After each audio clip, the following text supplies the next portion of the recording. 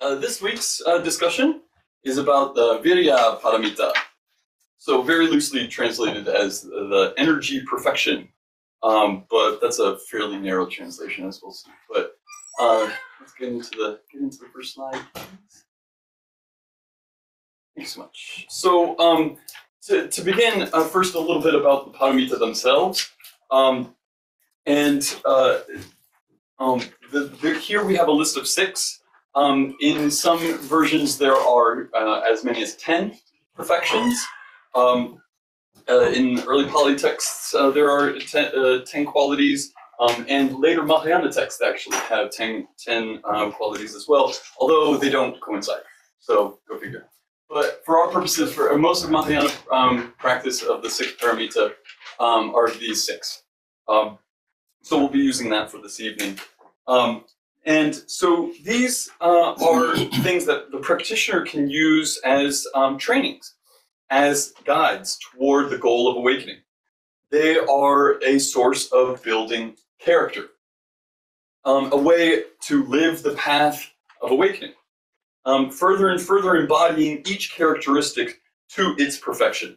So each paramita builds upon the previous, culminating in the perfection of wisdom, implying then that each of the previous 5 are further perfected even more. That is to say that we start by practicing dana, often translated as generosity, but here I label it as giving, as a distinction not of just time, of not just time and money, but really giving of oneself, bringing all that you can selflessly give in any given moment. That doing of giving can develop a stronger sense of shila, of ethical living, having a stronger moral compass, for example. And a more ethical mindset, in turn, helps to practice a more developed, meaningful sense of giving. These two then give rise to the importance of kshanti, forbearance, patience. And this perpetuating reflective cycle continues as we deepen and refine those characteristics. These admirable qualities are ideals, something we can always work to better. The word perfection, however, can sometimes muddy our conceptualization of what the goal, the purpose, and the practice of these paramita. So self-cultivation is at the heart of Buddhist practice, and a deliberate choice and perspective and purpose to live a certain way, not an endpoint that quote-unquote perfection can often imply. And as Wright, if people don't know Dale Wright, he wrote a great book about the 6 Paramitas. I'll be referencing it a lot.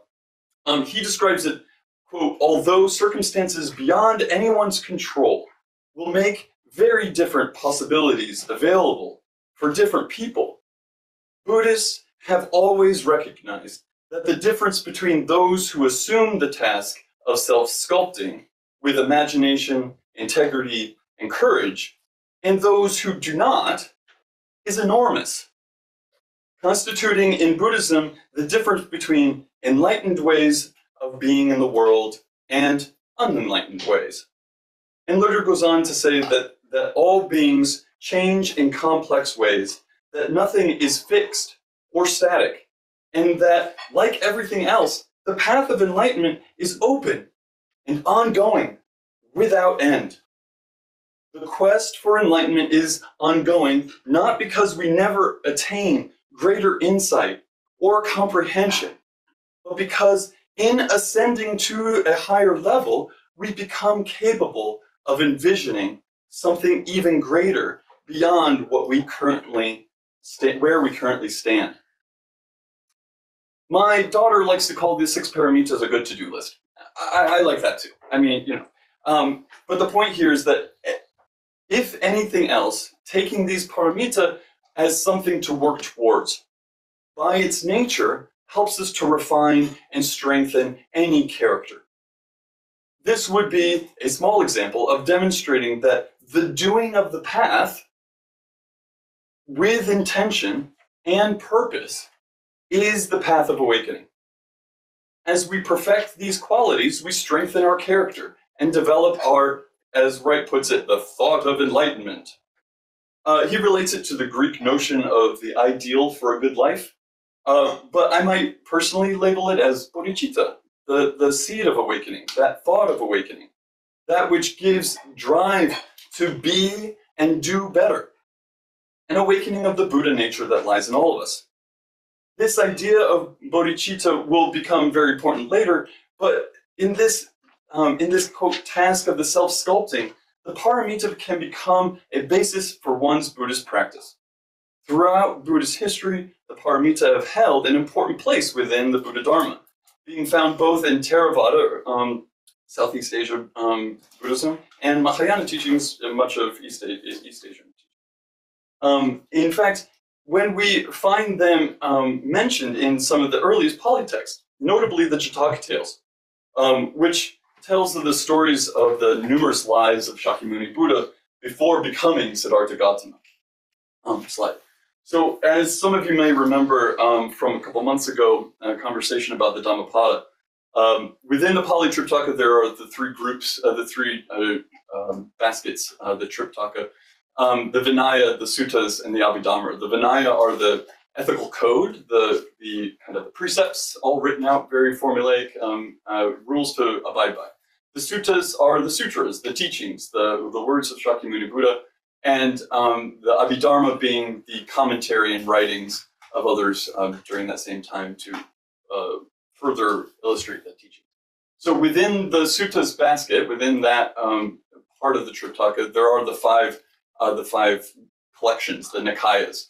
And so the last one, the fifth one, being the Khuddaka Nikaya. So here, this is kind of the minor collection. Again, it's an amalgam or almost an addendum to all the other collections. But the group consists of some of the earliest and some of the latest of the Pali texts. So in this particular group, you see the Dhammapada up on the top there, underlined, but so also included as the Jataka tales, and both being examples of some of the earliest texts. So the slide, please. Thank you. But what I want to highlight in these tales momentarily is because they represent the important place the Paramita hold in relation to the ethical history of Buddhism. Each tale is about the many lifetimes that preceded that of Siddhartha Gautama, Shakyamuni Buddha. The Buddha practiced the Paramita in his previous lives when he was a bodhisattva.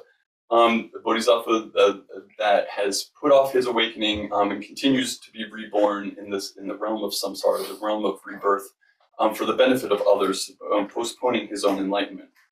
So he's the bodhisattva traveling through time, the many lifetimes, practicing the paramita, because the goal of which is the total purification to eventually attaining samyak sambodhi, the fully complete awakening during the lifetime as Siddhartha Gautama. In each story, it shows that the bodhisattva practiced the paramita in every form during these lives, and therefore showing that spiritual perfection is related to ethical and moral action. Each tale is an exploration and representation of each characteristic needing perfecting along the way to realizing full enlightenment. So before there was Shakyamuni Buddha, there were lifetimes of bodhisattvas working to perfect themselves so that they could be eventually Siddhartha Gautama, who is eventually able to lift the veil and become awakened and becomes Shakyamuni Buddha. The tale also demonstrated the embodiment of the bodhisattva ideal. There are many stories because there are many bodhisattva lives being retold. And characterizing many of the characteristics needed to be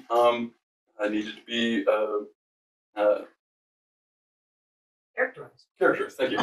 And so it implies that they actively chose not to follow the Arhat path.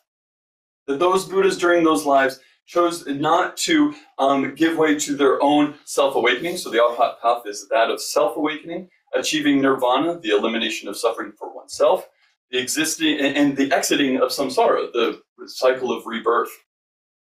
So, because if any of those bodhisattvas had chosen arhatship, they would have exited the cycle of rebirth, and the story of Buddhism would have ended there. No fully awakened Shakyamuni Buddha. Meaning they chose the harder path. They chose to dedicate themselves to alleviating suffering, not just for themselves, but for all. And therefore manifesting and the practice of following the Virya Paramita.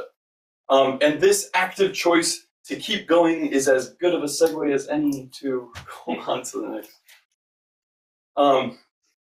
So here we are with the Virya Paramita. We have no great translation, surprise, surprise, of Virya. So generally we use energy.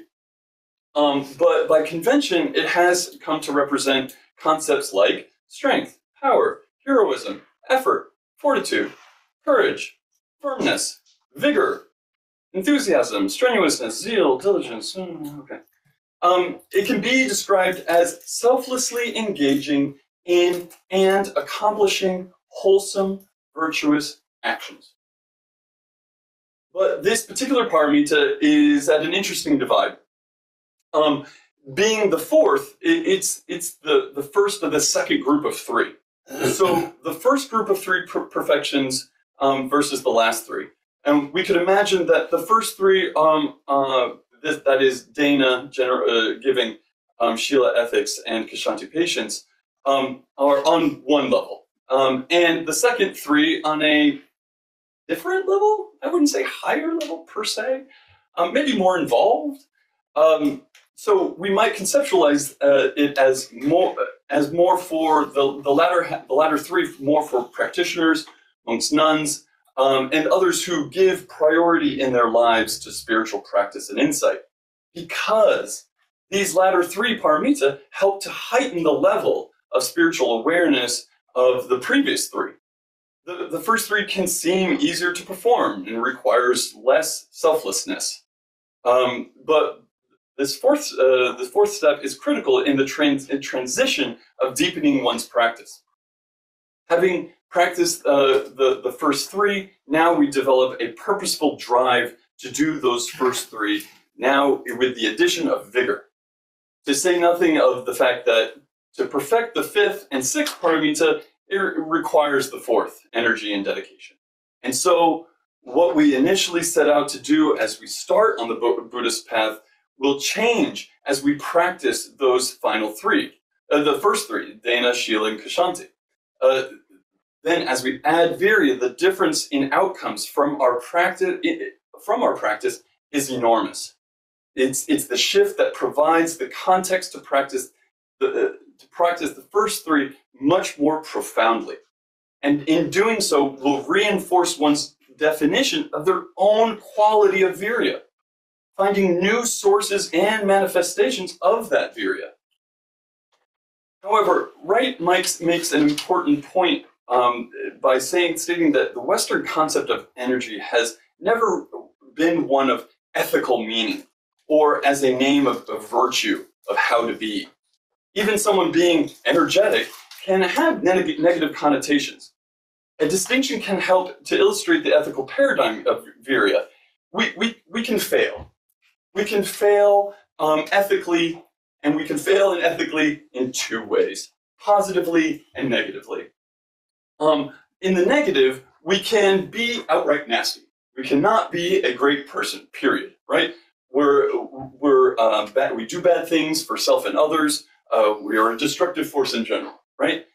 But on the positive, on the other hand, we can fail positively.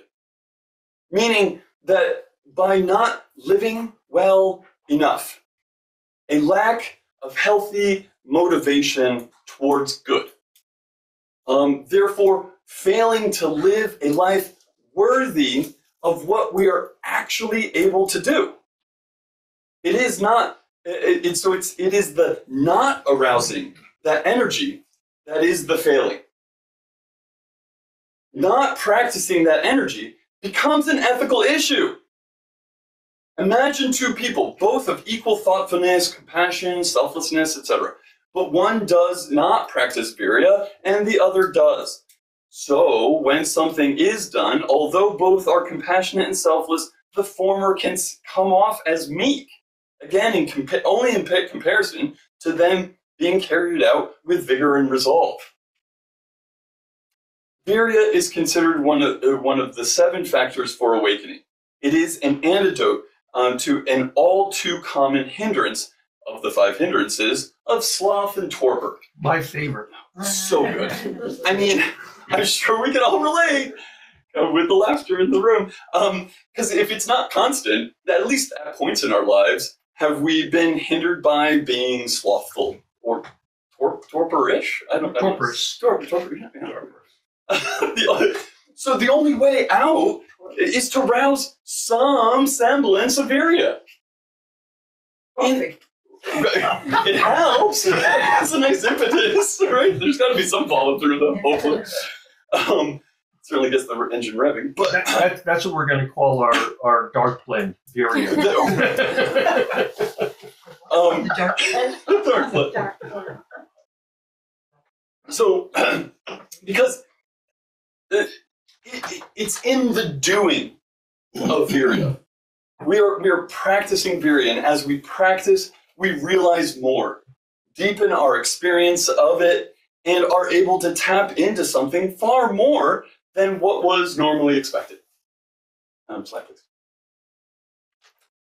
To quote right again, in earlier epics, Virya pointed to the power and virility of the warrior, the one noted for physical strength and courage, the hero of epic battles. Evolving through the history of Brahmanical culture, it came to signify prowess of other kinds, the energy and exertion necessary to make extraordinary accomplishments possible. Early Buddhist texts referred to the Buddhist himself as a Vira, a great hero, the one who was victorious over the forces of evil, Mara, and whose spiritual achievements would transform the world. For Buddhists, therefore, Virya meant the energy of accomplishment, the effort, courage, and power to see spiritual endeavor through to its completion. Virya Paramita is the perfection of this energy, the power of unyielding commitment to the ultimate goal of universal awakening. But what do we have as means of learning or techniques to develop Virya? Not a whole lot.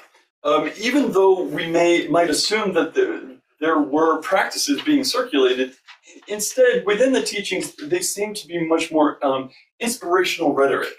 You know, go get them. Why are you wasting your life, right? Encouraging discussions and the like. Not necessarily formal practices in and of themselves.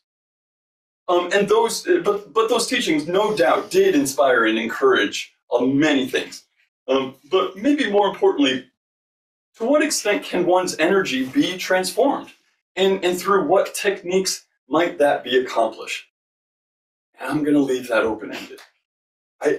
Because that's the practice. That's how we find out. That's how we experience Virya. Slide, please. So from here, I'll talk about some various characteristics of Virya. First and foremost, physical and mental. There is an understanding that physical energy is always required, but very few practices are given to build or perfect physical energy. I might think of like the Shaolin monk in this perspective, but really, even there, it's not like there's something that says, it's almost as a way to get over the body or put the body out of the way, rather than actually emboldening the body. But there is an understanding that physical endeavor should be one aspect of Buddhist practice. Sitting in meditation, not falling asleep, takes energy. Moreover, mental energy is typically considered more consequential. We need mental energy to withstand dukkha, suffering, discontentedness, and even more to develop a mindset of a desire to overcome dukkha and an aspiration for good. Mental energy is needed for all aspects of self-sculpting. I like self-sculpting. The engagement, the introspection, being open, receptive, flexible, yet unyielding, and always changing for the better. Change takes mental energy. It takes focus and attention and purposefulness and breaking bad habits and instilling new habits. It all takes mental energy. these then are ordinary and extraordinary, this is a way to see Virya along stages of this perfection. We can have general mundane practices of Virya, and then there's the perfected forms. The practice of Virya on a more selfish, more self-understanding level, at least, helps one to embolden and power on through difficulty when it arrives. Because, life, that thing that we're dealing with, ordinary stuff. And so it's things like, I'll start meditating for the benefit of my practice. I'm working on alleviating my weaknesses. So, but then we have examples of Virya going above and beyond normal conception to the level of dedicating one's wholesome acts and extending that benefit to all others without the thought of needing energy for the completion of whatever task. This implies that we can't know what we're capable of. When practiced, the extraordinary is possible, though the idea of it and how much Virya is needed will always change until no explicit Virya is needed at all. And that's probably more with the development and perfection of wisdom, but then we have emotional energy. Although emotions tend to be somewhat mistrusted in Buddhism, there are many that are important elements of an awakened life. Compassion, joy, wonder are all essential, but need to be shaped and refined and cultivated. Keeping an awareness on the expression and level of our responses helps to manage and lessen emotional volatility and possible destructiveness. Being able to change and adapt rather than be consumed and confused.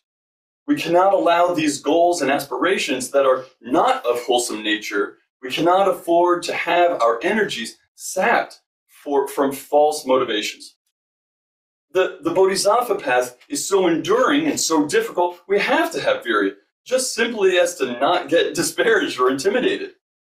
Emotional maturity founded on bodhicitta, the seed of awakening, is presumably less vulnerable to extremes of emotion.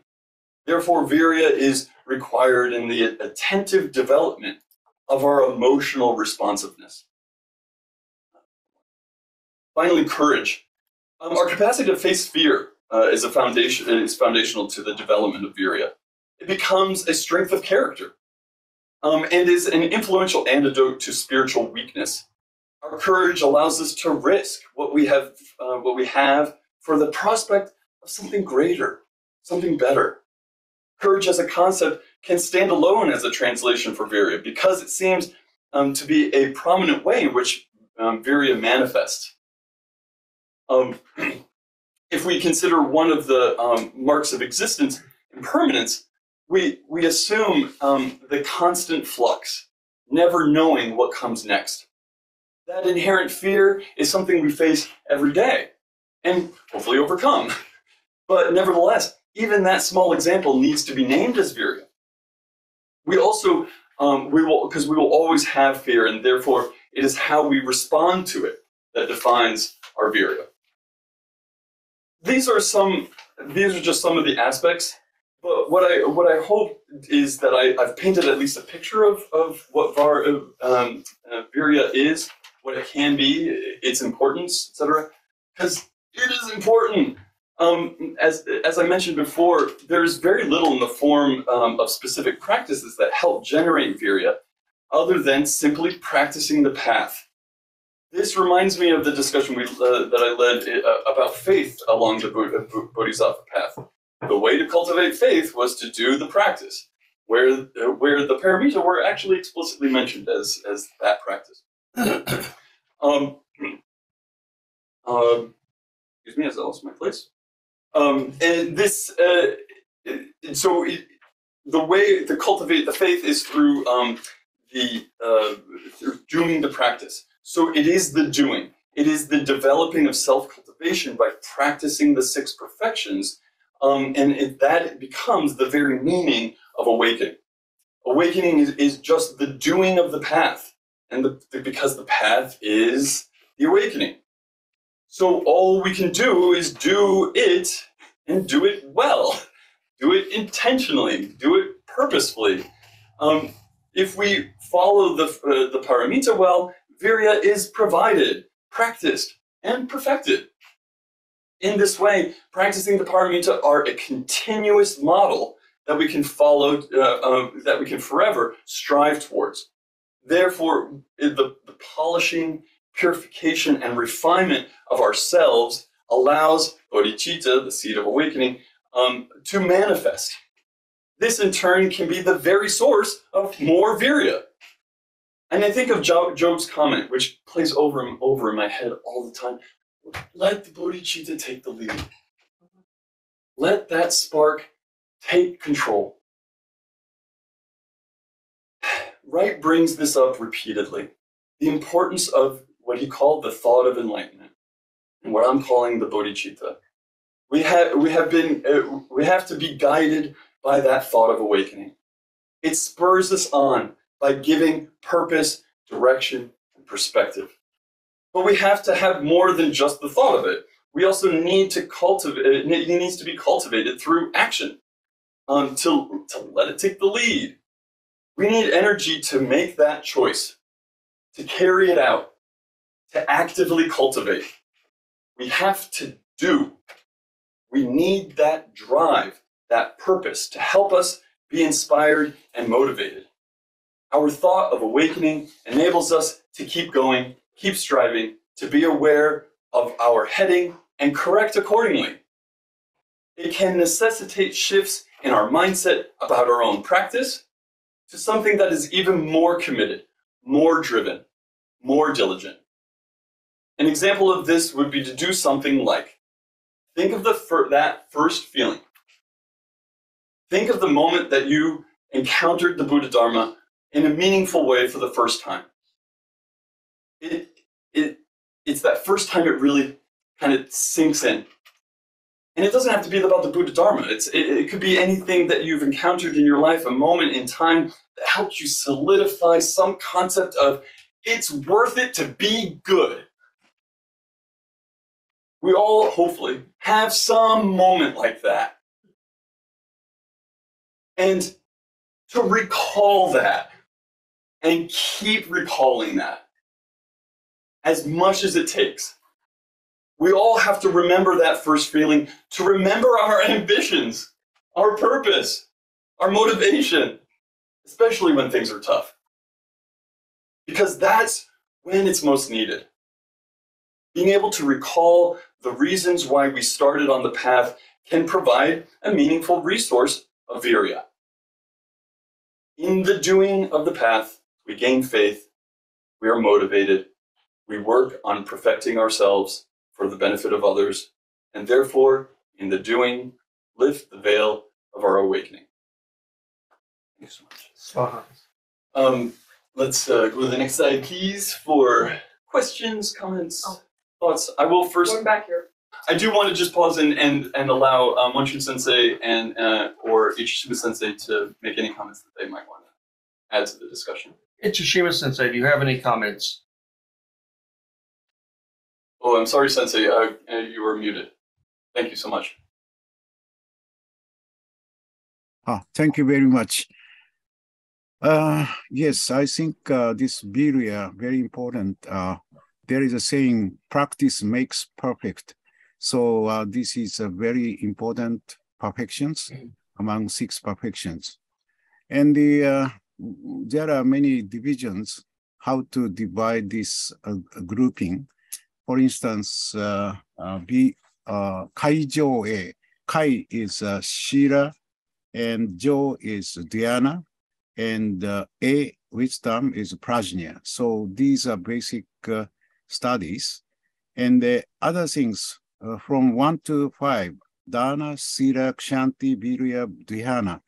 This is the grouped as Upaya, according to Kamarashira. And this Upaya plus Prajna makes moksha. Moksha is Satori, enlightenment. So enlightenment needs wisdom and upaya. This is the theory of the Mahayana Buddhism. And also Paramita is called Paramita Yana for the Mahayana. Mahayana is a Paramita Yana. So always making effort like that. I think this is important to have understanding this kind of discussion. Thank you. Thank you so much, Sensei. Thank you, Sensei. And so, and just quickly, some of those terms. The Prajnayana would be like the vehicle of the Paramita Yana would be like the vehicle of using the Paramita within the Mahayana, right? And use the term upaya, which is skillful means, along with prajna, wisdom. So those are the three: karuna, upaya, and prajna, compassion, skillful means, and wisdom. Thanks. Sorry. What I was just gonna comment. You had physical and mental as the characteristics of Virya, and just an example of that is that when we're meditating, I'll see people in the Hondo, and how many people are sitting there in meditation, and I see them doing this, or I see them doing this, or leaning up against the pole, or whatever, or sleeping, or I hear them snoring. And that's the physical part, because there's three parts to meditation. There's the posture, there's the breath, and then there's what goes on with the mind. And so the physical, if the physical isn't correct, the mind is never going to be correct. The mind can't be correct without the physical. And so if you're sitting there and you're doing this, you're wasting your time. And I can't emphasize enough and that's what I think about when I see people in the Hondo, and I see people doing this, they're just sitting, and I'm thinking, Virya, energy, let's go, pick it up, get a cup of dark roast, Virya, which we sell in our shop. No, I'm just kidding.